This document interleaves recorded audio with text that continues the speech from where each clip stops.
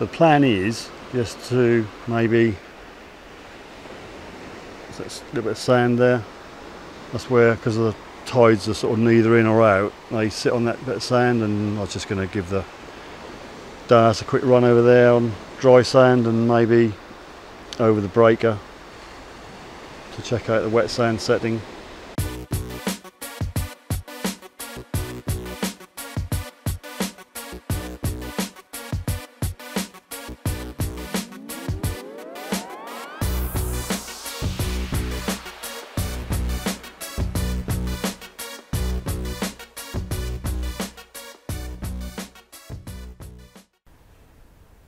Hello, my name is Evie. I am Suffolk Sifter's eldest daughter. I will be helping him metal detect.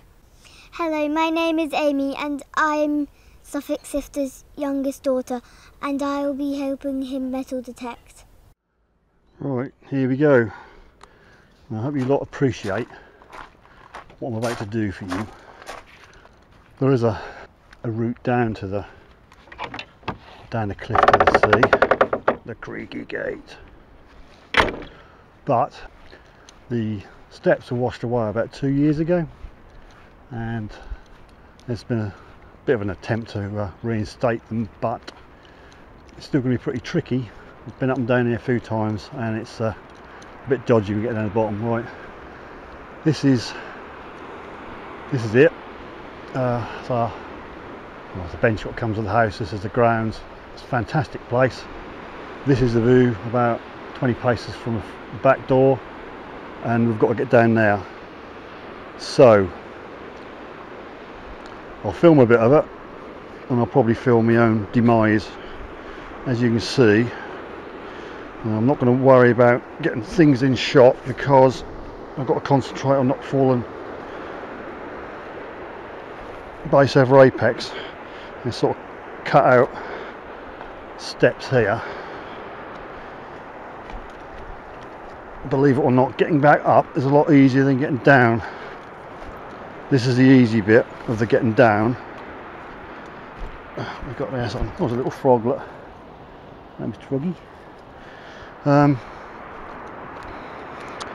Yeah, I've had to wait until, well, it's about 7 now, I suppose, 7:30, for all the people to go off the beach. And we sort of just had a neap tide, which is where there's not a lot of difference between the high tide and the low tide. So that means there's sort of limited time to get on the beach because it hardly goes out and it comes back in again. Well, it's part of the Norfolk coast is quite susceptible to landslip, as you can see there. It's not uncommon to have a big slide. Now I don't know whether you can see the holes or the gaps. Obviously this lot slips after you have a good rain.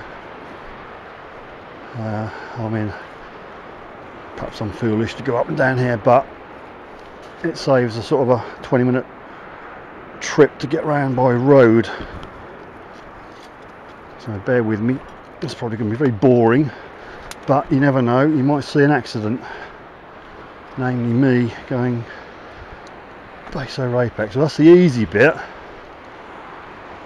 It's coming down from up there. This is more tricky. This is some of the slip, not necessarily last year, but probably the year before. There was a very decent storm, and you've got to be a bit like a mountain goat. It's very gusty at the moment. We've had 3 or 4 days of like 31 to 33 degree C heat, and now it's all dropped down to what it should be, which is about 25. Just got to remember how to get down here now.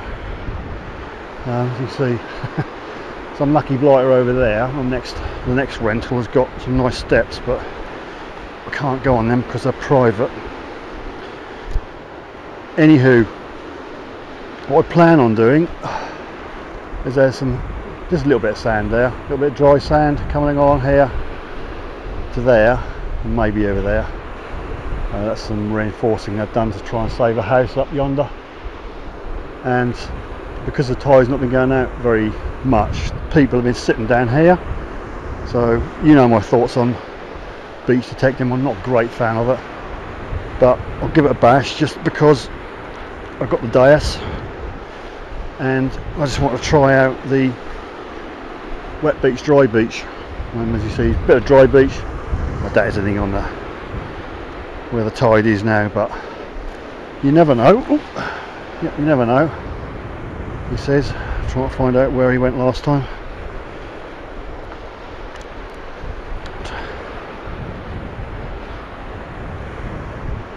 Oh dear.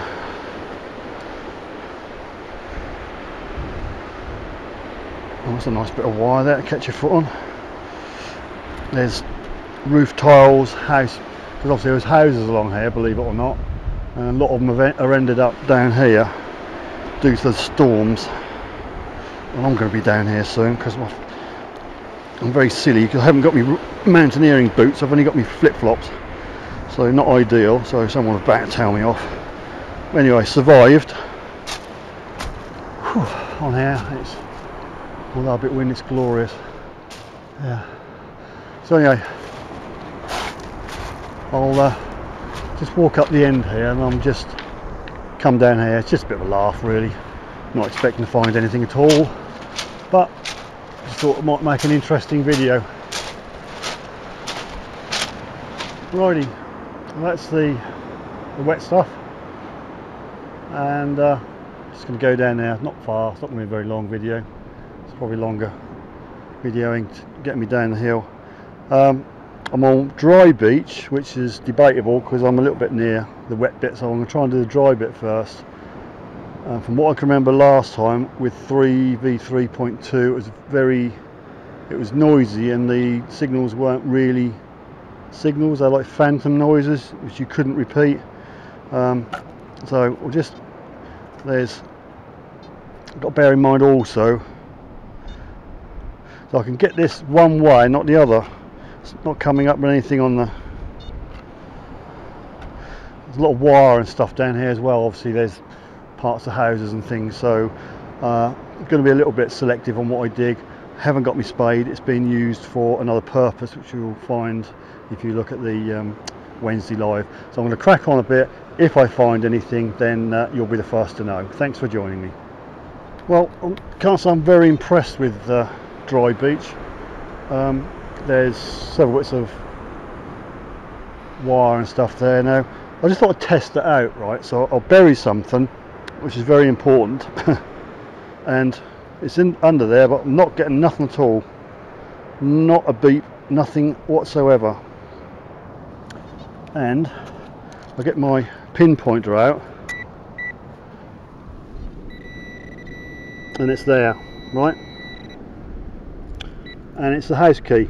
Now, why the hell doesn't that pick it up? So wet beach for me is a real waste of time. Sorry, dry beach. You know, if you can't find that, it's ridiculous. Maybe I'll just flick it onto wet beach. Maybe we've got wet underneath. Maybe that'll make a difference. I don't know. I've not used it before. So wet beach. Right, look, there you go. Not a dicky bird.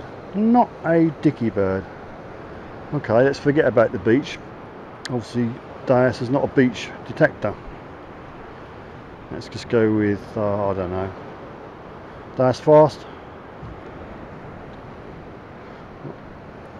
That's not picking it up either. Okay, let's go for hot. Surely hot will do it.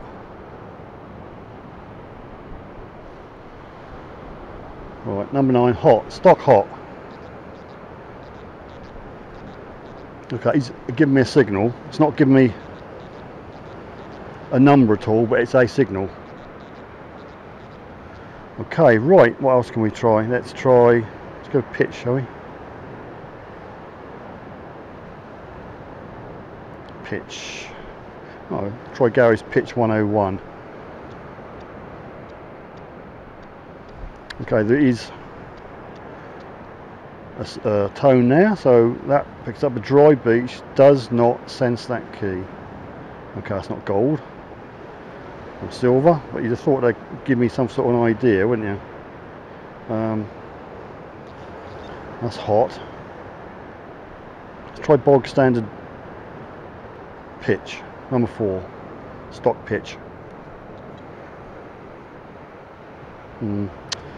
Oh, overall the Deus is not fantastic on the beach, is it? So you wouldn't come out here with your beach head on, because you're not gonna do much. So let's go basic. No, we'll have to revert back to something. So I'm going to stick with pitch 101. Don't like it. Excuse me, Gary, for saying that, but we'll go for that. Just for the fact it actually tells you something is there. If you go onto dry beach or wet beach, the Deus goes completely dumb. Right, not first target. I've been digging up rubbish, and there's no difference here, it's still rubbish.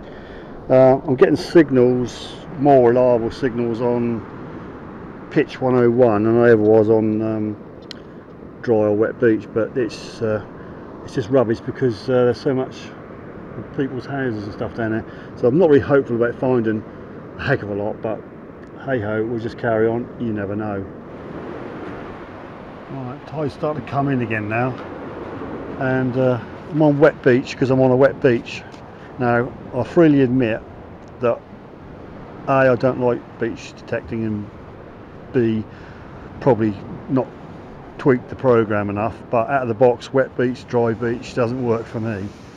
You know, I've found, yes, I found tent peg, wire, electrical cable from the houses and stuff like that, sweet wrappers and things like that, nothing major. But I mean, wet beach, you constantly get this little tinkle. Then when you find, if you go over something, there's just nothing. Look, I mean, how is it supposed to work when it can't detect a key? So I'm just going to head back now and wrap this up. I've been using Gary's Ultimate, which seems to be the best out of all the programs I've got on the Deus at the moment. It actually picked up that sweet wrapper with about 4 inches down, so I'm going to stick with that. It doesn't like wet beach, the Ultimate, so I'm going to head back to the dry stuff, go back to Gary's Ultimate, see what we can find, and wrap up. Right, so there's nothing that's popped up really. It's a 91.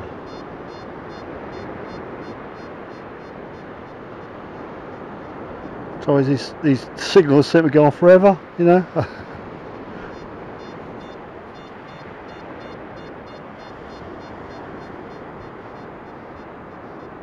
It's got the faint oomph with it, but I'm on the edge of dry and wet, so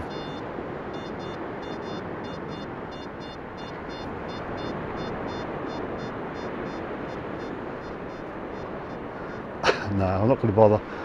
Signal goes on for about 3 feet. Well, that was gigantic waste of time, really. Okay, I'll admit I've probably not got the right program for it, but it's so contaminated with stuff. I thought, well, make the best of a bad job, and we'll have a look at this stuff here. Look at that, look. Lovely, lovely clothes.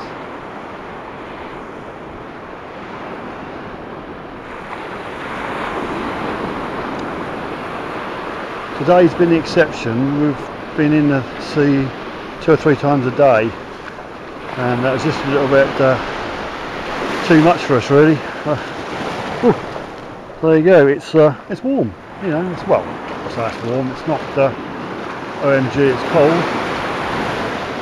Fantastic, fantastic coastline. I don't know whether you can hear me above the waves. Just about 7, half past. There's a couple of seals bobbing the head up now and again when we're out there. So sorry about the lack of anything. You know, all credit to people who do beach detecting. For me, it's not something I really want to do. But again, maybe the Deus is not a beach detector. So feel free to tell me A, where I went wrong, B, what sort of equipment you need for beach detecting, just out of interest. So thanks for coming with me and joining me on our Hollybobs. We are at Overstrand in Norfolk, and to get home it's up that hill, or up that cliff. You won't see it, but there's a bench up there where you can sit and look over the sea. So I highly recommend Overstrand to anybody fancy a nice break. So thanks again. I'll get back to base and I'll wrap it up, but thanks for coming with me, and we'll see you in the next one. Okay, right, nice set of steps over there. Unfortunately can't use them, so up here again. I'll just film it in case I fall. Could be exciting, couldn't it? It's better getting up, apparently, because you're leaning forward, but you know, well, in theory I suppose you shouldn't be doing this, but this was terribly dangerous and not safe to do.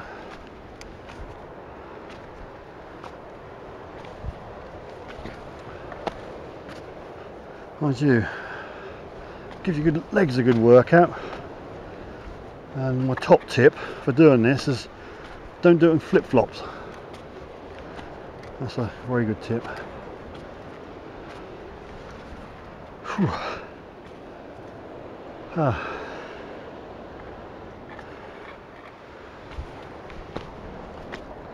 There's a flip-flop there, look. That's the last person who fell down that crack.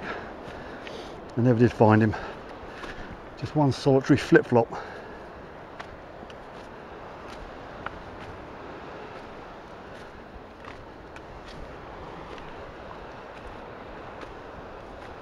Whew.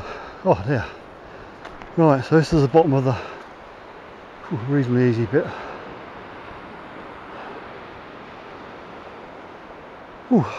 Excuse me for puffing and panting, but obviously totally out of shape.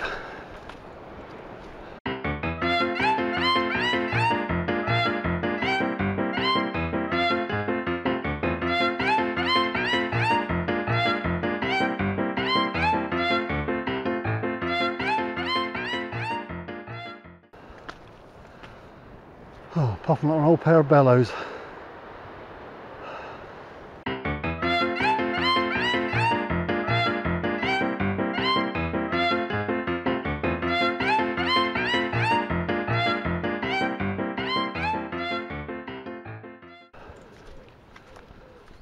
You're at base camp.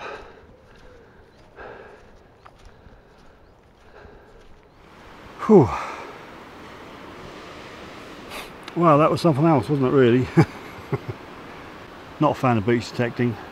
Wet and dry Deus settings, there's a lot of phantom signals, and if you've got a half decent one that just went on forever, I think would give the beach detecting lark a miss. But anyway, it's a very nice place to come. Fully recommend Overstrand. It's about half 8 at the moment, and we normally get a really good sunset over there. Anyway, thanks for joining me. It's an adventure of sorts. I had a paddle. You can't believe what we saw the other day. Really close to seals. So what have I learned about beach detecting? Well, apart from I don't like it, can I ask you a question? Do you beach detect? If you do, what machine do you use? And if you use a Deus for beach detecting, what settings do you use? Do you use stock settings? Have you got a beach detecting favourite? Comment below, let us know. I'll leave you for now. Thanks ever so much for joining me. Just pan around to this, not quite here yet, sunset. Thanks for joining me, and we'll see you on the next video.